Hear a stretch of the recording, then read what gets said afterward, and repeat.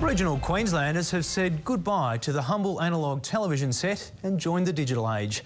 After 52 years on air, the analogue signal has been switched off. The countdown to the end of an era.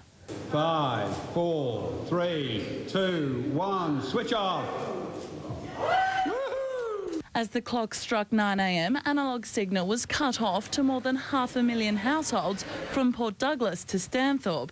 But the government says it's giving rural and regional viewers more than ever before. Many towns will now have access to the very first time to the full 16 channels available in the cities. But some were almost caught out. The analogue switch-off prompted a rush on digital set-top boxes in Townsville. Several stores were swamped with customers. Hundreds sold in just hours. We're not selling a couple of hundred of them. People that's walking in, grabbing 2 or 3, leaving with them.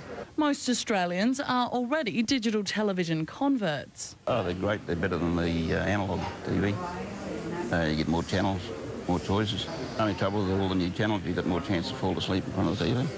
82% of Australians have already made the switch to the digital service years before the national analogue switch-off, scheduled for December 2013. A digital-ready task force is operating for anyone experiencing problems. In North Queensland, Melissa Vanderhaak, 10 News. The Federal Communications Minister says every regional Queenslander now has access to more television channels. That's despite today's partial switch-off of the analogue broadcast system. Stephen Conroy was in Rockhampton to mark the end of an era. 5, 4, 3, 2, 1, switch off! The change affects more than 500,000 households between Port Douglas and Stanthorpe. The Minister says as long as people upgrade their antennas and TVs, they'll be able to receive 15 digital channels, not just the 4 or 5 like under the old system.